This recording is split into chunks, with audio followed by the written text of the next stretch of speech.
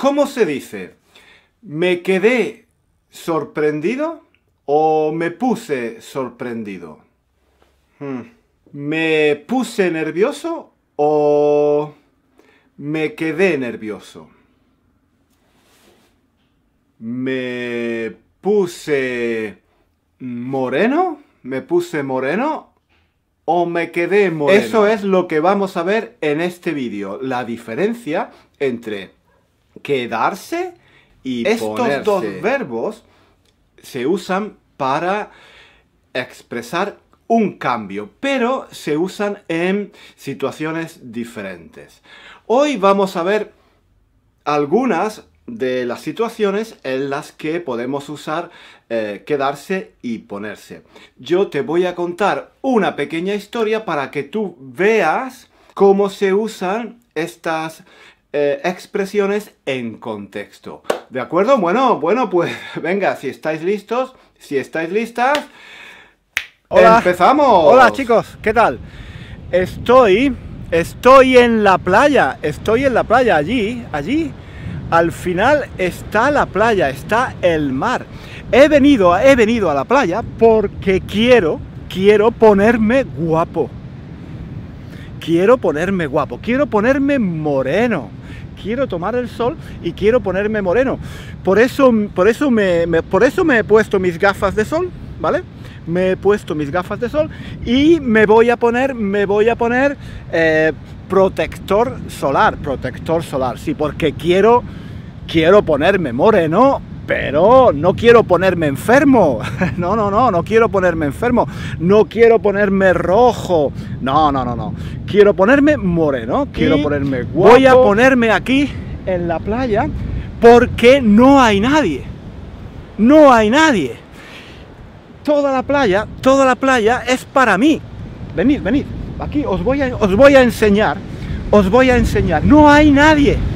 Mira. Todo el mar es para mí solo. Toda la playa es para mí, no hay nadie. Mira. No hay nadie. Y cuando estoy en la playa solo, me pongo muy contento. Me pongo de buen humor. Me pongo un poco a veces me pongo un poco sentimental. Porque el mar en invierno no es triste, pero es un poco melancólico, ¿no? Y yo me pongo melancólico, me pongo un poco sentimental, empiezo a pensar en mi vida, en el futuro, en el pasado, no sé, en muchas cosas. Me pasan muchas cosas por la cabeza, me pongo sentimental, me pongo melancólico. No me pongo triste, no me pongo triste, no me pongo de mal humor, me pongo de buen humor, pero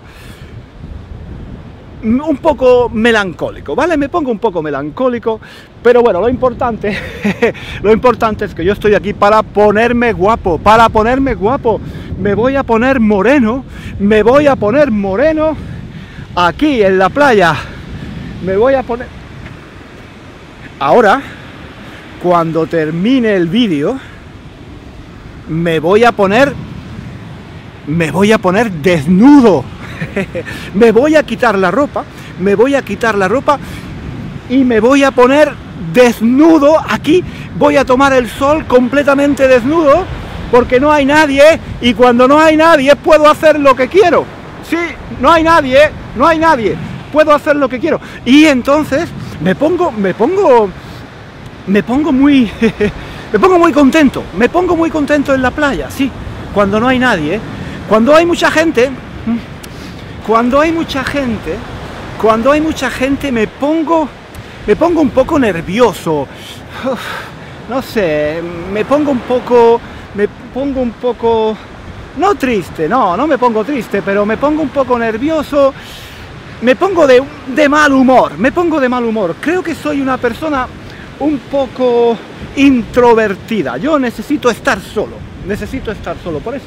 por eso vengo aquí. Ahora me voy a desnudar, me voy a quitar toda la ropa y me voy a poner a tomar el sol, me voy a poner moreno, me voy a poner muy guapo. Y el problema hay gente. No hay nadie, no hay nadie. No hay nadie. Entonces, el problema es que a veces me pongo tan melancólico que me pongo a llorar. Sí.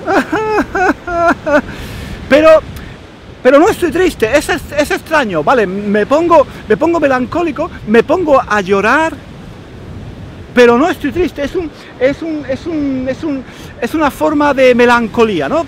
No sé, me pongo muy nostálgico, sí, ¿vale? Entonces, bueno, pero de todas formas, yo he venido aquí a ponerme guapo, me voy a poner guapo, me voy a poner aquí en la playa a tomar el sol, me voy a poner aquí que no hay nadie, me voy a poner desnudo y bueno, es que cuando estoy aquí en el mar me pongo muy contento, me pongo súper contento, me pongo muy alegre, no sé, me gusta y me lo paso muy bien, aquí con mi crema solar, me voy a poner protector solar. En esta primera parte de la historia he usado solo el verbo ponerse para expresar cambios, por ejemplo, de tipo físico, ponerse moreno, ponerse guapo, ponerse rojo. También lo he usado para expresar cambios en el estado de ánimo, ponerse nervioso, ponerse triste, ponerse contento, ponerse de buen humor. También lo he usado para cambios de comportamiento, por ejemplo, ponerse a llorar. Ponerse expresa un cambio, normalmente un cambio rápido, un cambio repentino, un cambio que sucede de forma repentina. Y además es un cambio que normalmente es temporal. No es un cambio de larga duración, no es un cambio permanente. Puede ser, a veces puede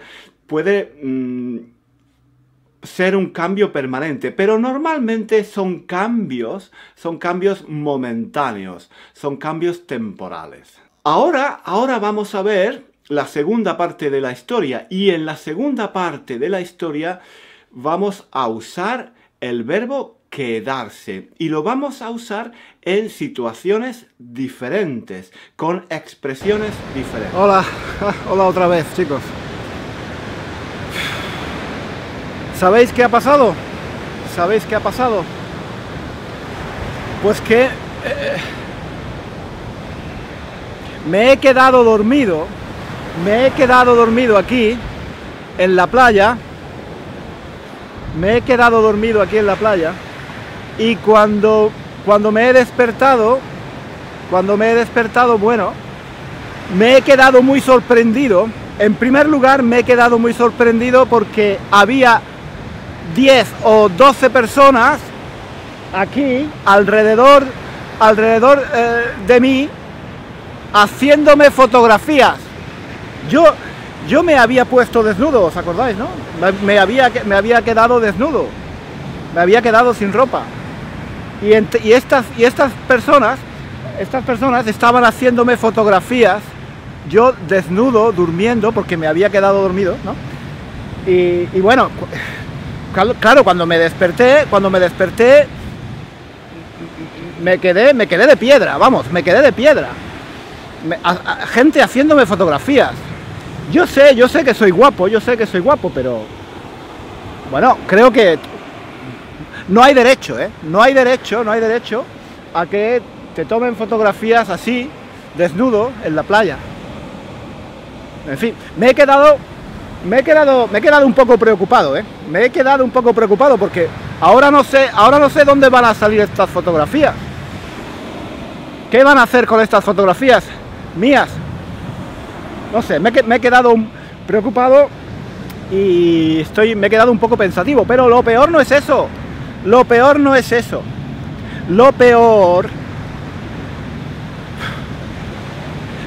es que me he quedado sin dinero. Cuando me he despertado, me he dado cuenta de que alguien me había robado la cartera, me han robado la cartera. Me han robado la cartera mientras dormía, me he quedado sin dinero, me he quedado sin un duro. Bueno, no sé, ahora todos se han ido y me he quedado solo, ¿eh?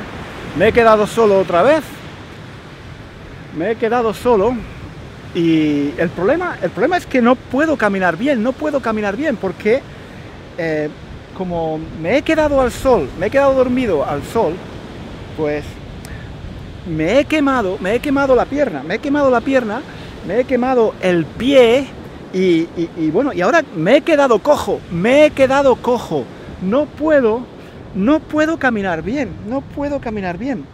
me duele mucho este pie, me duele mucho y no puedo, no puedo caminar bien, me he quedado cojo. Ay, menos mal que no me he quedado ciego, porque es peligroso quedarse dormido al sol. Menos mal que yo me había puesto las gafas de sol, ¿no? Porque si no me quedo ciego, si no me pongo las gafas de sol me quedo ciego. Ay, me he quedado cojo, no puedo caminar. Pero bueno, y lo peor no es que me he quedado cojo, lo peor es que me he quedado sin dinero. Y la verdad es que me he quedado muy mal. Me he quedado hecho polvo. Sí, me he quedado hecho polvo porque no me esperaba esto. Ya no vengo más a la playa solo. No, ya no vengo más a la playa solo. No, yo quería ponerme guapo y mira, me he quedado cojo. En fin, bueno, no sé, ahora tengo que caminar. Y me he quedado sin fuerzas, para caminar. Ay. Bueno, no sé si habéis entendido cómo se usa o cuándo se usa el verbo quedarse. Indica también un cambio, como ponerse. Los dos indican un cambio, pero en el caso de quedarse, más estable, más duradero. Quedarse preocupado, ¿vale? Quedarse preocupado, sí. Te quedas preocupado por un tiempo, ¿vale? No es repentino, no es preocuparse. Es quedarse preocupado, estás en este estado durante algún tiempo, ¿vale? Quedarse pensativo, por algún tiempo. Quedarse sorprendido no es sorprenderse. Sorprenderse es ¡ah!